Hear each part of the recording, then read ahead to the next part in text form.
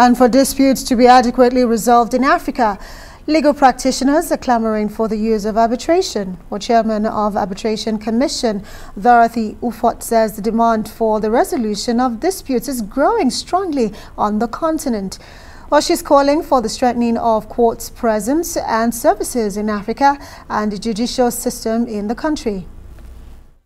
This conference is going to be a very impactful conference where all the policy makers are going to attend. Now, we've talked about AFTA.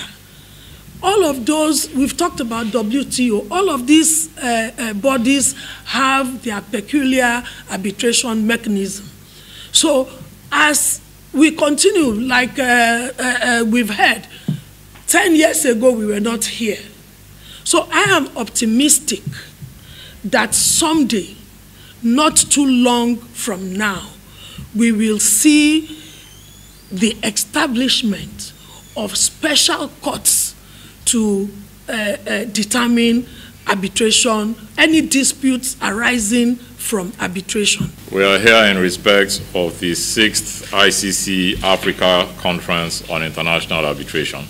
It's the 6th in the series, started 6 years ago, as Mrs. Ufot has mentioned, and it is set to hold at the Eco Hotel from the 1st of June 2022 to the 3rd of June 2022.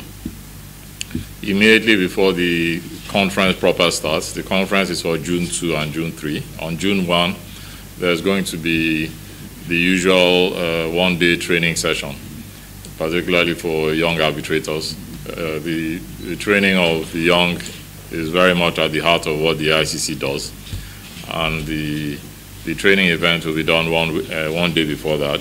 The focus on it would be on the measure of damages in international arbitration.